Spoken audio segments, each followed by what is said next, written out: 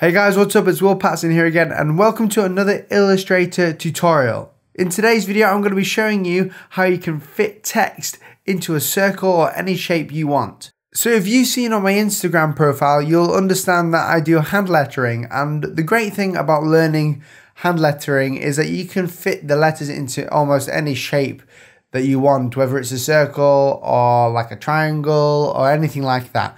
But in Illustrator, a lot of people want to have the same experience and they want to use fonts to make it even quicker. So in this video, I'm going to show you exactly how to do that. The first thing I'm going to do is I'm going to go to my text option over here. So I'm going to type tool, or you press T, and I'm just going to bring out some type. I'm just going to say testing. If I've spelled it right, I hope I've spelled it right. There we go.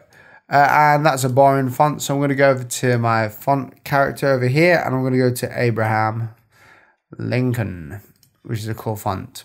And then I'm going to make these all uppercase because I want them all to be consistent. So I'm going to go highlight my text, go to type, go to change case, and go to uppercase. Amazing. The next thing I'm going to do is I'm going to convert my text into a shape. At the minute, this is live text. So I'm going to hold Alt and Shift, and I'm just going to drag this over to the right, holding Alt and Shift. And what you'll see is that's duplicated the testing bit here. I'm going to then press Command or Control, Shift and O all together at the same time while selected on this testing bit here, and it's going to outline the text. So now you can see it's not actually a live text group anymore, it's actually just a shape. This is type, this is shape. And what I've done there is I'm just making sure that it's easier for me to go back if necessary. The next thing I'm going to do is I'm going to create a shape. I'm going to press L or go to my rectangle tool and go down to ellipse. I'm going to hold Shift and Alt to drag out a circle like so. I'm going to make this a bit bigger by holding Shift and Alt again. Holding Shift and Alt will constrain the angles. So now that I've got my circle out, my testing has been outlined, I'm going to highlight both of these together. I'm going to go to Object, Envelope Distort, and then I'm going to go down to Make with Top Object. You can either do all that or go press Option Command C. And as you can see, when I've done that, testing has formed into the top part of the circle. Now this looks a bit crazy, but you can do it in any way you like. You can add different text or different ways of doing this. You can add it to circles or triangles or anything you want. Now this is still an envelope top. We can edit the text on the inside, but going ahead up to the top left and pressing this edit content button here.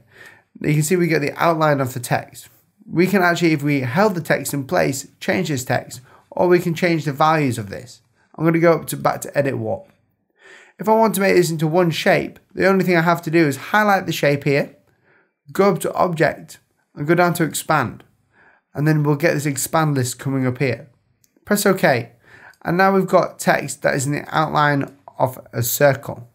And that is exactly how you do it within a circle. The same principle applies for any other shape. I'm just going to bring this shape down. Like so. Bring this in. Bring this up like that. I'm going to bring these out again. And I'm just going to outline them too. I'm going to highlight both of these shapes with my selection tool if I can. Then go to Object, Envelope Distort, Make a Top Object. And you'll see that testing has been made into this shape here. I'm going to go to Object, Expand, Object and Fill. Press OK. And now we've got text like this. That is how you create text within a shape. Thank you so much for watching this video, guys. I hope it helped. It was more of a quick tip of how to do something fun in Illustrator. But if you're looking to actually learn how to use Illustrator from a beginner's level, then I've got a course exactly for you. And there's an early bird offer happening right now at the date of this video. Go and click the link in the description to get the early bird offer of this Illustrator course. If you're a beginner, this will be a really good course for you to come onto, because then you'll build the foundations of everything you need to know in Illustrator to design your own logo. Thank you so much for watching, guys, and I'll see you in the next video.